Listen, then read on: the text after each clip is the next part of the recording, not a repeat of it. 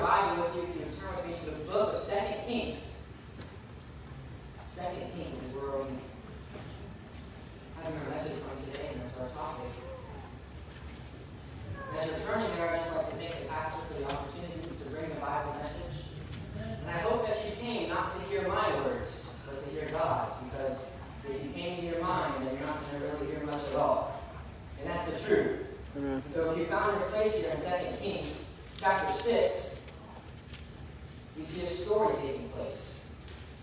We see Samaria, the city, is going through a famine. A really great famine, where people are starving to death, and they're having to do horrible things just to get food. And we'll look in just a moment, we'll read verse 24. But this text, and all the books around this book of 2 Kings, are like spiritual gold mines. And if you read them and read the stories, you'll see that there's lessons that you can learn that can apply to your life specifically. And they can enrich your life and enhance your Christian life. And so this is just one of those powerful stories. And we see there's a siege on the city of Samaria. And I'll read verse 24. If you follow along, the Bible says, "And it came to pass after this, that Ben-Hadad, king of Syria, gathered all his host, and went up and besieged Samaria.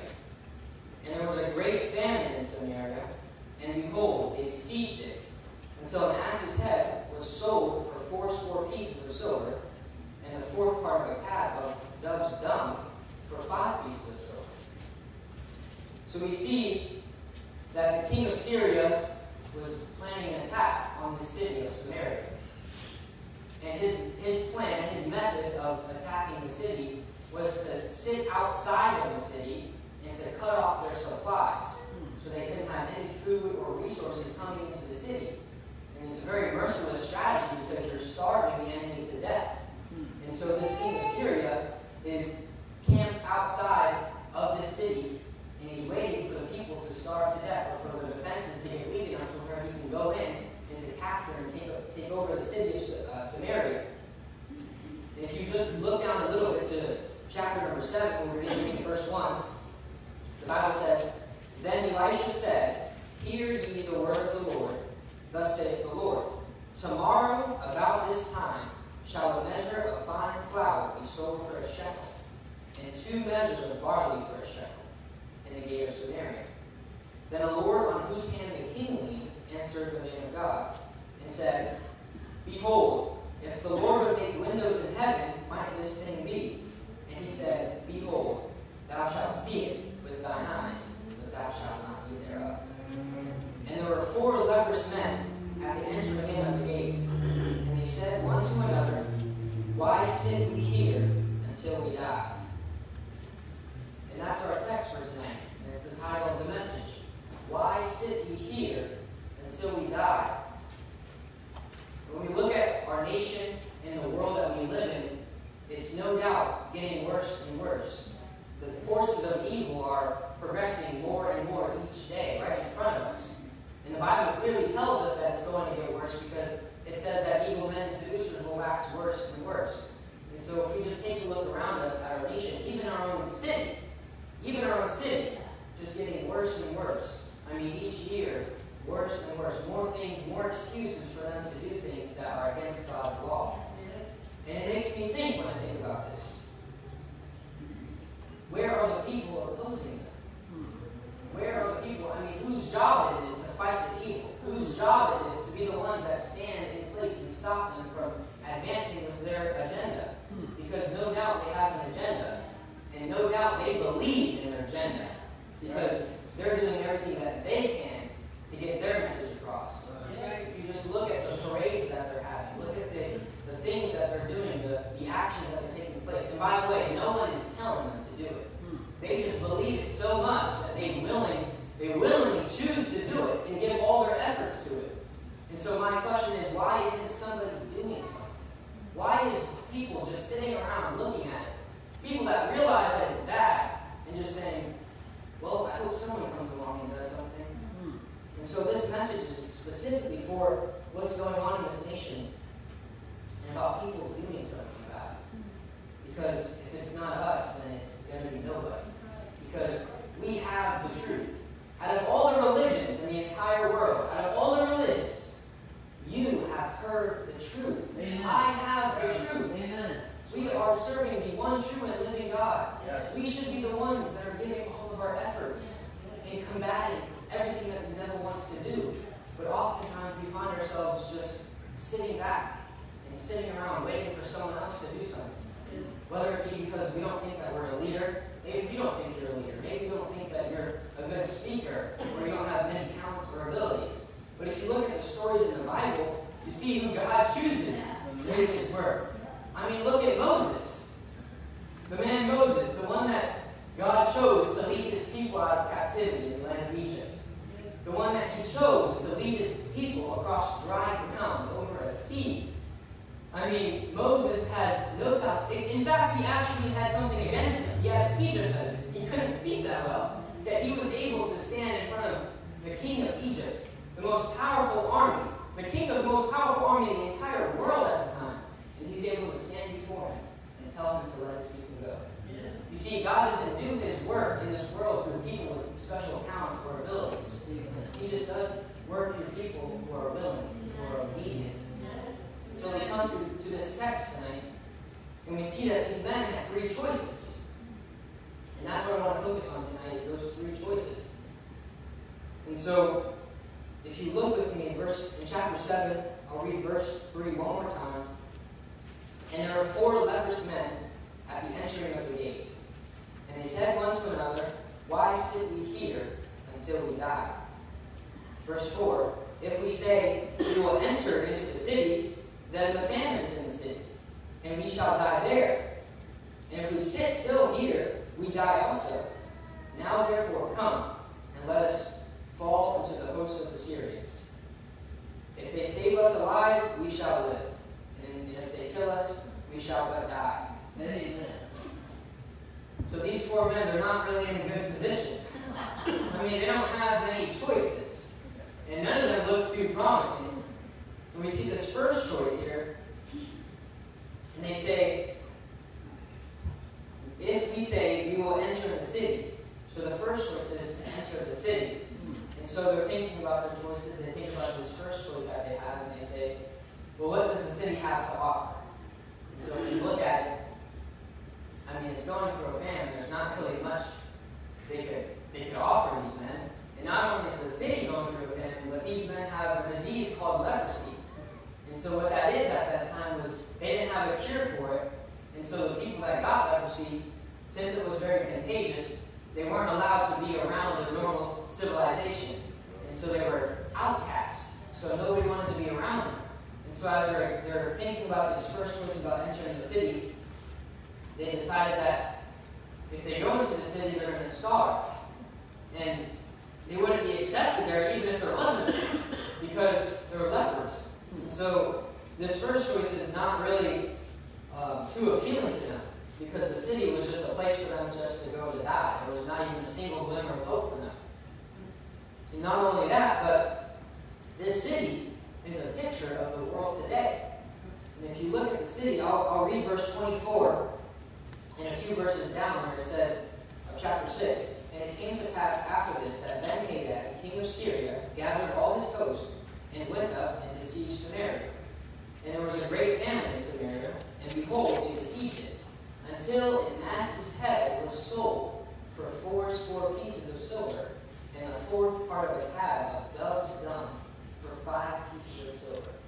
I mean, the state of this city, it's an incredible famine. I mean, people were literally paying for dove's dung. Think about that. They're paying pieces of silver for dove's dung just so they can get their hands on anything that's edible. We'll continue reading there in verse 26. "And as the king of Israel was passing by upon the wall, there cried a woman unto him, saying, Help, my lord, O king. And he said, If the Lord do not help thee, whence shall I help thee? Out of the barn floor, or out of the winepress? And the king said unto her, What aileth thee? listen to what this says.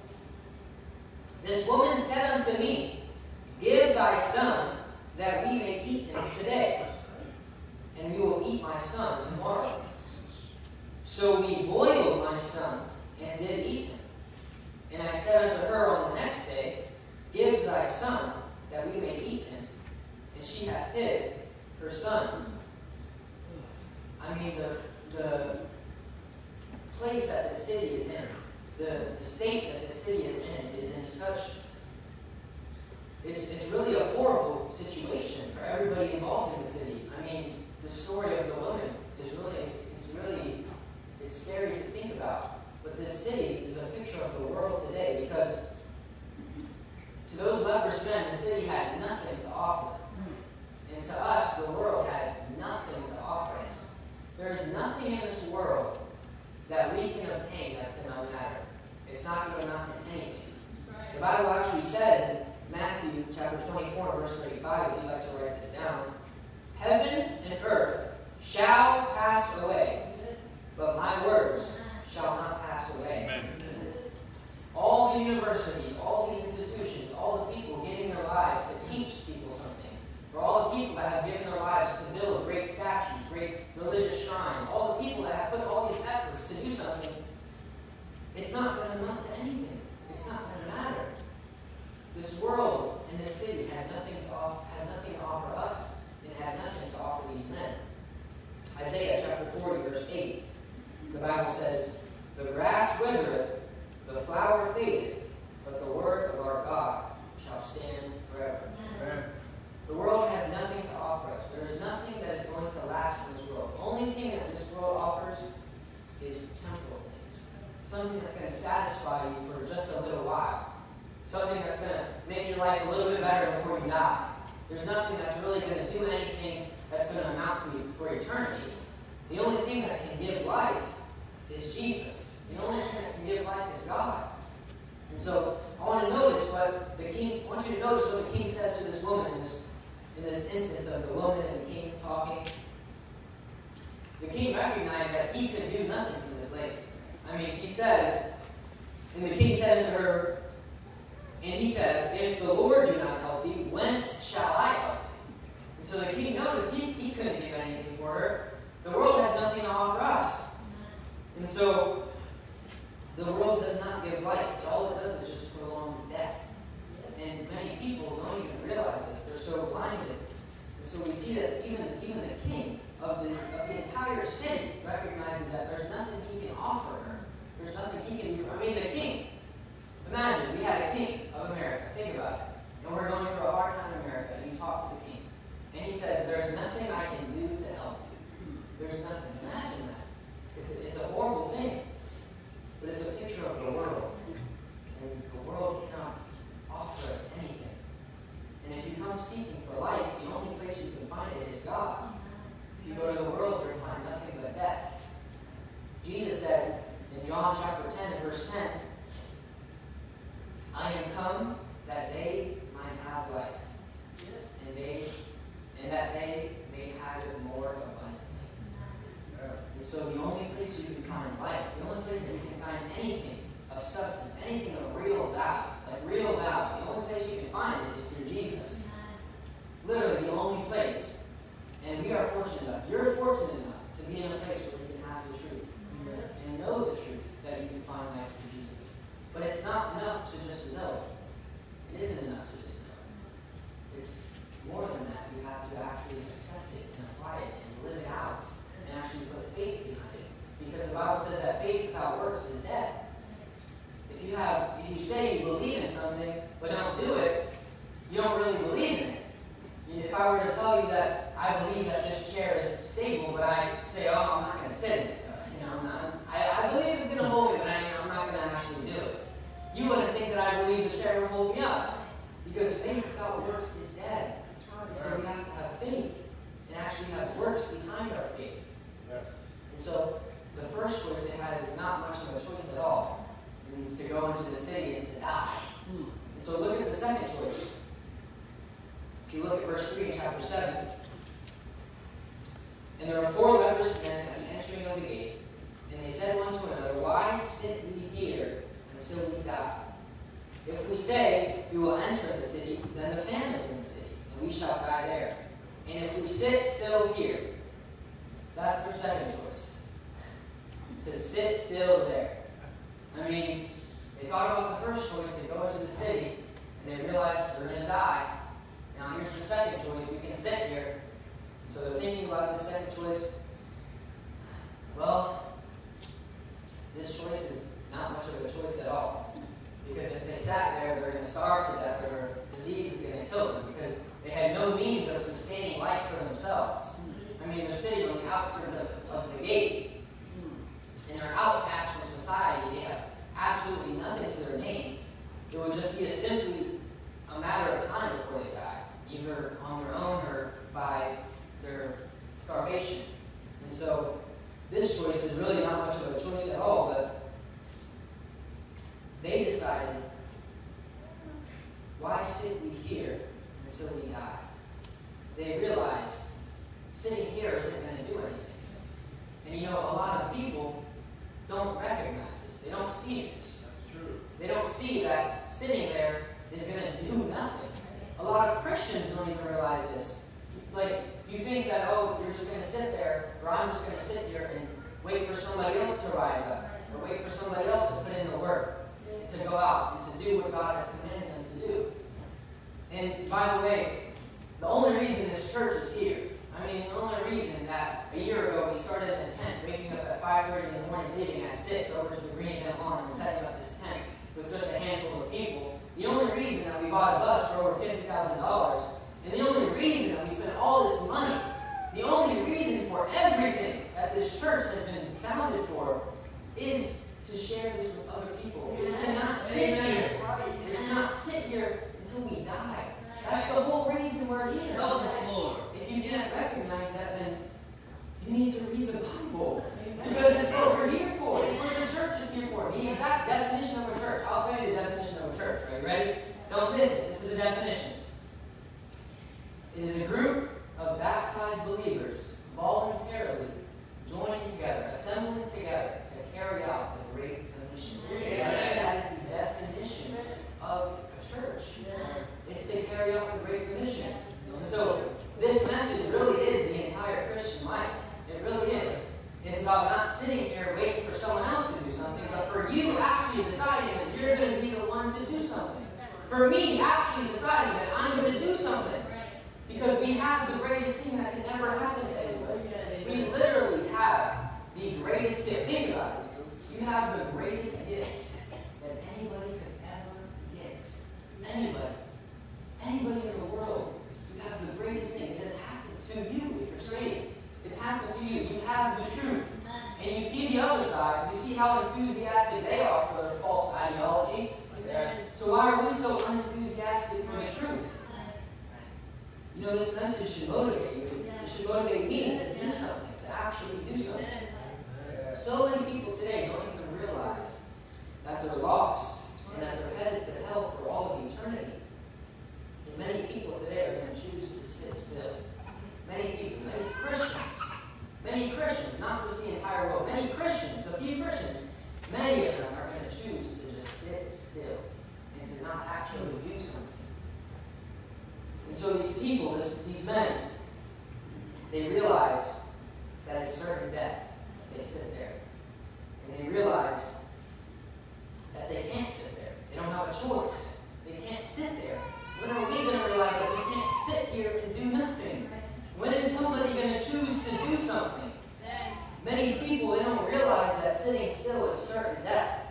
The Bible says in John chapter 3 and verse 18, it gives us a description of our lost condition, of the people that are lost and don't have Jesus. It gives us a description. It tells us. John chapter 3 verse 18. He that believeth on him is not condemned, but he that believeth not is condemned already, because he hath not believed in the name of the only begotten Son of God. One of the greatest needs today is for people to realize that they're not condemned for their actions. They're not condemned for their lies that they've told, but it's for what they are. It's for the sin that's born in them. Because a lot of people think that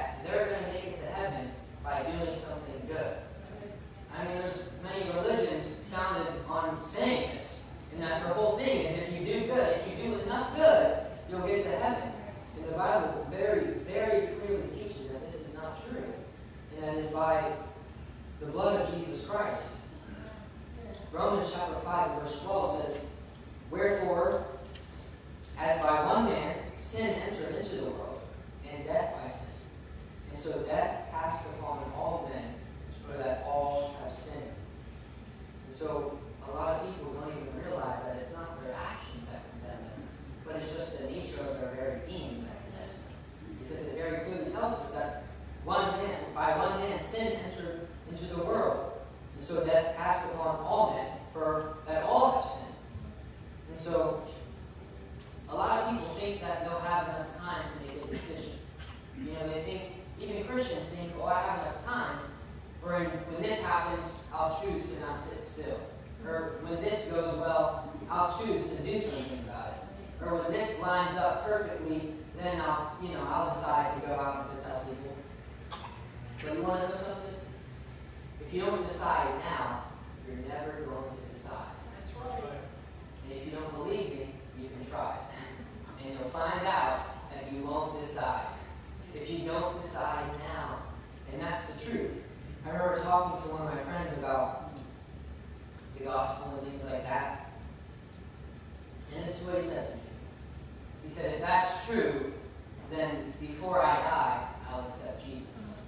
That's what he said. If that's true, I'll just accept Jesus right before I die so I can get to heaven. But that means you don't have faith in him. Because if you believed in him, then you would choose to live for him now. You would choose to do something about it now. Because if you're going to wait till your very last moment, that means that you want to live for yourself. You are living your life. There's a lot of things worse than death. Death isn't the worst thing that can happen to you, but there's a lot of things worse than death. And one of them is living your life directly against God's law. And a lot of people think that they're going to live their life in a way that they think is best, in a way that satisfies them the most, and at the very end of their life, then they'll decide to give their life to Jesus. But the truth is, if you don't decide now, then it's never going to happen. You won't accept him. The Bible says in James chapter 4, verse 14, "Whereas ye know not what shall be on the morrow. For what is your life? It is even a vapor that appeareth for a little time, and then vanisheth away." This life is not something that we're promised. The Bible does tell us that if you're a Christian, that he will give you an expected end. But we don't know how long we have on this earth. And that should motivate us not to be scared, but to be motivated to live each day in accordance to God's will. So 2 Corinthians chapter 6, verse 2 says, "For he saith, I have heard thee in a time accepted, and in the day of salvation have I secured thee. Behold, now is the accepted time. Behold, now is the day of salvation." If you don't choose it now, then you're never going to choose it. If you don't choose to do something about it now, you're never going to choose it. And so this second choice, not much of a choice at all. I mean, they've already gone through two. There's only three. They've gone through two, and both of them are certain death. And they're hoping that this third choice is hopefully at least a little bit better. And so if you look at the third choice with me, chapter 7, verse 4, "If we say, we will enter into the city, then the famine is in the city, and we shall die there. And if we sit still here, we die also.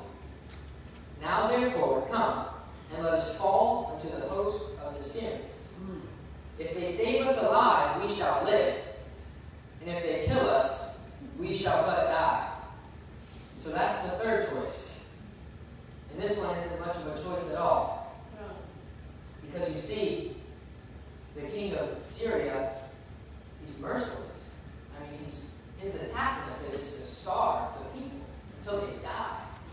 And these people, the third choice that they choose is to go to these people and to just fall at their feet in hope that they let them live.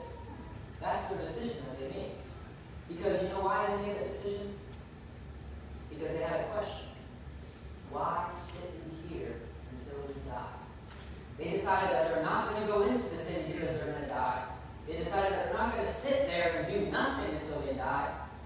They decided that they're going to do something. They're going to take their only hope and actually do something. And that's to go into these people in the Syrian army. And so we see that Syria is at war with Israel, and that the Syrians wanted to destroy the Israelites. And so they laid this siege upon this city of Samaria, and to cut off the supply. And it doesn't sound like a group that's going to be very friendly if you're a part of them, the people they're attacking. And so they have this one thing, and that's just to go and plead for mercy to an enemy that wants to destroy you. And so this is their attitude. If they save us alive, we shall live. But if they kill us, we shall but die. And so they realize that this is their only hope. They're not going to sit around and do nothing. They're not going to just sit around and let themselves just decay and lose to a disease or lose to a famine, but they're actually going to do something. And what happens, because of this choice, is a great miracle, a tremendous miracle. And you know, the people that aren't saved, this is their choice. They can choose to sit there and die, or they can choose to fall at the feet of their enemy. And the people that are lost, their enemy is God. But God doesn't want to destroy them. God wants to bring them to Him. And so this is the condition of people that are lost. This is the choice that they have to make, is to sit still and die, or to fall at the hands of your enemy. And you know what a lot of people today, you know what a lot of their problem is? It's pride. They don't want someone to be above them giving them orders, and someone they have to listen to, because they think that they can be in charge of their own lives. But we are so small compared to this universe that God has created. I remember back in Bible college, and I've said this before, but I was in Bible college last year, and I was taking a class called Bible Doctrine. And the teacher his name is Tim Tomlinson. And he's taught me so many things. I mean, just a crazy amount of things. And one of the things that we were talking about was how big God is. Like how big He is. And he said that the entire universe, this is how big God is, the entire universe, the size of that to God is like the size of His thumbnail. I mean, that's how big God is. Think about it. But people don't realize how we are so small and God is so big that we don't matter. It's not about us. It's not about our pride or us ruling our own lives. It's about serving the one true and living God, because at the end of your life, what you chose to do with God, that's going to be the decision that's settled. You can't change the decision. Now is the time that you make the decision whether to serve God or to be an enemy of God. The Bible says in John chapter 6, verse 37, "Him that cometh to me, I will in no wise cast out." So God's desire is not to destroy, but it's to bring to Him. It's to deliver. The Lord's long-suffering. He's not willing that any should perish, but that all should come to repentance. The Bible says in Romans chapter 5, verse 10, "When we were enemies, we were reconciled to God by the death of His Son." And so we see this last choice, the third choice, was for them to go to the hand of their enemy. It's not really much of a choice at all. But I want to continue reading, because I want to find out what happens, don't you? Yeah. I mean, this is the third choice, so let's see what happens. "And they rose up," verse 5, "and they rose up in the twilight to go to the camp of the Syrians. And when they were come to the uttermost part of the camp of Syria, behold, there was no man there. For the Lord had made the host of the Syrians to hear a noise of chariots, and hear a noise of horses, even the noise of a great host. And they said one to another, Lo, the king of Israel hath hired against us the kings of the Hittites and the kings of the Egyptians to come upon us. Wherefore they arose and fled in the twilight, and left their tents, and their horses, and their asses, even the camp as it was, and fled for their life. And when these lepers came to the... Actually, I'll stop right there. And so we see here the Syrians. This is what they did. They thought that they heard a great army coming to them, to their camps. And so this is what they did. Mind you, this is just 4 leprous men coming to give their life to the Syrian army. But this is what the Syrians thought. They thought it was a great army coming to attack them. And so what they did was they left everything behind and ran. Literally everything. We'll continue reading. And when these lepers, verse 8, when these lepers came to the uttermost part of the camp, they went into one tent and did eat and drink, and carried thence silver and gold and raiment, and went and hid it, and came again and entered into another tent, and carried thence also, and went and hid it. Now, they come to this camp, and it turns out that they literally left everything. They left silver. They left raiment. They left food. And these 4 leprous men were just coming out of their only hope to give their lives in hopes that they would keep them alive, but God had delivered them. Because, you know why they did it? You know why God did it? Because they chose to do something. They chose to sit around and just sit there until they died. They chose to actually put works behind their faith. And God blessed them for it. But the story doesn't end there. It doesn't end there. Let's continue reading. Verse 9. Then they said one to another, we do not well. This day is a day of good tidings, and we hold our peace. If we tarry till the morning light, some mischief will come upon us. Now therefore come, that we may go and tell the king's household. You know, a lot of people, a lot of Christians have been blessed by God so much, and they haven't even shared it with other people. They haven't even shared the message of the gospel to other people. Not even the blessings from God, but the message that God has given them. A lot of Christians don't share this message with people. And so these people are thinking about it right now. It says, if we tarry till the morning light, some mischief will come upon us. Now therefore come, that we may go and tell the king's household. They realized that it was wrong to keep quiet about it. They recognized this. And so they went and they told other people about the good news. And you know, we have been so blessed by God. God has been so good to us. So good to us. I mean, you can't even describe how good God has been to us. We live in America. We can come here and not worry about cops coming in and arresting us. You don't have to worry about it. And oftentimes we take it for granted. And oftentimes, a lot of times, we don't even share the gospel with other people. We don't share what Christ has done in our lives. Did you know, and we just sang this hymn just a few minutes ago, the agony that Jesus was in before he had to go and die. I mean, the agony, the torment that he was in. I mean, just think about it. He was in the garden, and he's praying, and he's sweating blood because of how much agony he's in. This is what he says. He's praying to God. He says, Lord, if it be any other way, if there's any other way, literally any other way, because he's in so much agony, if there's any other way to make these people that I love so much be able to be reconciled back to yourself, if there's any other way, please just choose that way. And you know what he said? There's no other way. There's no other way. And he still chose to die for every single one of us.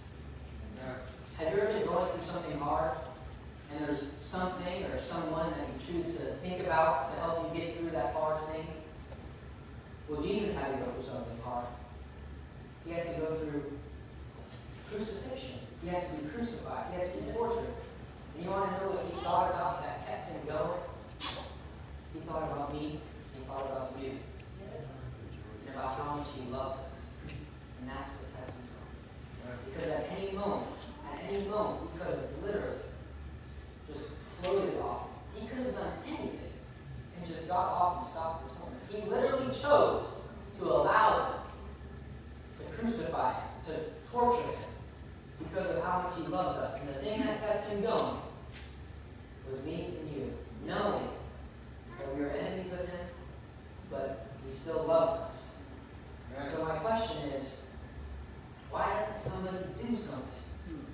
With all this information, it doesn't do anything to just keep it in our head. It doesn't do anything to even keep it in our hearts. But it does something if you choose to do something about it. Because we know the enemy's advancing. And they're advancing worse and worse. They're giving more efforts each day.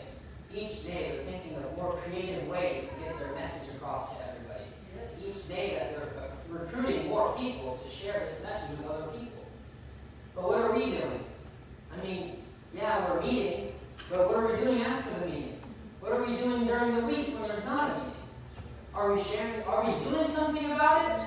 I mean, are we actually doing something about it? Because if it's not us, it's nobody. If we don't rise up, nobody's going to rise up. It's not going to be some miracle that God's going to raise up somebody else. That's not what it is. It's going to be God choosing to work through you by your obedience and by your action of wanting to actually do something. And that's the only two requirements that the Lord has. It's just to be willing and to be obedient. That's all it takes. That's all a Christian life is willingness and obedience. We'll pray and we'll close our eyes if you would, with me, bow your heads. Just have a couple of questions. You don't have to raise your hand, you don't have to answer them, but just answer them in your heart.